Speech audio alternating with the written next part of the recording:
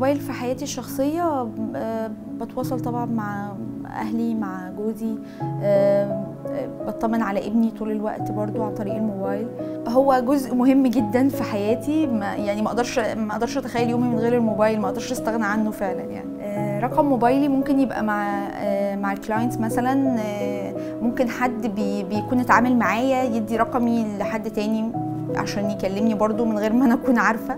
للاسف بضطر ارد على كل الارقام الغريبه، لان ممكن يبقى حد عايز يطلب مني حاجه او كده ومش معاه الرقم الشغل، فبيكلمني على الرقم الشخصي. هو عامه الارقام الغريبه برضو يعني بتخليني قلقانه ان انا ارد، بس لازم ارد اشوف مين. يعني في رسائل كتير بتجيلي على الصفحه بحكم شغلي، في حاجات منها بتبقى كويسه وفي حاجات لا طبعا بتبقى معاكسات او حاجات مش في محلها، يعني مش في مجال الشغل. يعني الموضوع منتشر جدا، الارقام اللي هي المعاكسات او حتى الرسائل اللي هي بتبقى في الاذرز او الرسائل المجهوله المصدر، اشخاص عاملين يعني اي اكونت مثلا وهمي مش شخصي، بيعرض البنات كتير لانواع كتير من المضايقات. يعني جالي رسائل كتير على الانبوكس في الفيسبوك او في اي ابلكيشن يعني، وكل بنت بتتعرض طبعا للرسائل دي طول الوقت. يعني التكنولوجيا عامه بقت جزء